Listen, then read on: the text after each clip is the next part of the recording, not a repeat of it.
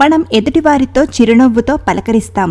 అలాంటి చిరునవ్వు ఇబ్బందిగా ఉండకూడదన్నా, మీ పళ్ళపై పసుపచ్చని రంగును, గారపట్టిని తొలగించి తెల్లటి దంతాలను పొందాలన్నా ఇక్కడ తెలుపబోయే నేచురల్ చిట్కాలను ట్రై చేయండి.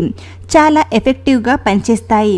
మరి ఆ చిట్కాలేంటో ఇప్పుడు చూద్దాం. పావు టీ స్పూన్ బేకింగ్ సోడాలో, అంటే వంట సోడాలో, మనం నిత్యం వంటల్లో ఉపయోగించే సోడాను వంట సోడా అంటారు.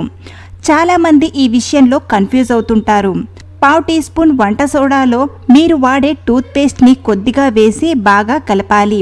ఇప్పుడు ఇందులో హాఫ్ టీ స్పూన్ నిమ్మకాయ రసాన్ని కలపాలి. ఈ మిశ్రమంతో మీ పళ్ళను తోముకుంటే పళ్ళపై ఉన్న పసుపచ్చని రంగును, పాచీని తొలగించి పళ్ళను తెల్లగా మార్చుతుంది. ఈ మిశ్రమాన్ని వారానికి ఒకసారి మాత్రమే ఉపయోగించాలి. వంట సోడాతో పళ్ళను ఎక్కువగా తోముతుంటే పళ్ళపై ఉన్న క్యావిటీ దెబ్బతింటుంది. సో వారానికి ఒకసారి ఈ టిప్ ని ఫాలో అయిపోయి మెరిసే దంతాలను పొందండి.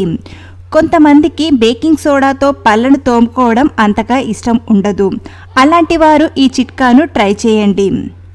పావు టీ స్పూన్ పసుపులో చిటికెడు ఉప్పుని వేసి బాగా కలపాలి. ఈ మిశ్రమాన్ని మీరు వాడే టూత్ పేస్టుతో కలిపి తోమండి. ఇలా ఈ విధంగా మీరు రోజు పళ్ళు తోముకుంటే పళ్ళు తెల్లగా మారడమే కాక పంటి ఇన్ఫెక్షన్ని, నోటి దుర్వాసనను నివారిస్తుంది. ఇది నోటిలో ఉన్న బ్యాక్టీరియాను తొలగించి పళ్ళను ఆరోగ్యంగా ఉంచుతుంది. మామూలుగా మీరు వాడే టూత్ పేస్ట్ పైన కొద్దిగా సాల్ట్ వేసుకుని తోమినా మీ దంతాలు బలంగా మార్చి ఇన్ఫెక్షన్ వంటి వాటిని నివారిస్తుంది. అలాగే విటమిన్ సి, పీచు అధికంగా ఉండే పండ్లను తీసుకున్నా మీ పళ్ళు తెల్లగా కనబడతాయి. ముఖ్యంగా నిమ్మ, నారింజ, యాపిల్, క్యారెట్, స్ట్రాబెర్రీ వంటి వాటిని తీసుకోవాలి. మీ దంతాలు ఎప్పటికీ తెల్లగా ఉండాలంటే tea, coffee, alcohol, cigarette, gutka వంటివి మానేయాలి. ఇలా కొన్ని చిట్కాలను, నియమాలను పాటిస్తే మీ పళ్ళు తెల్లగా మెరిసిపోతాయి. ఇలాంటి మరెన్నో విషయాలు మీరు తెలుసుకోవాలనుకుంటే వెంటనే మా ఛానల్ ని సబ్స్క్రైబ్ చేయండి. ఈ వీడియోని మీ మిత్రులతో షేర్ చేసుకోండి.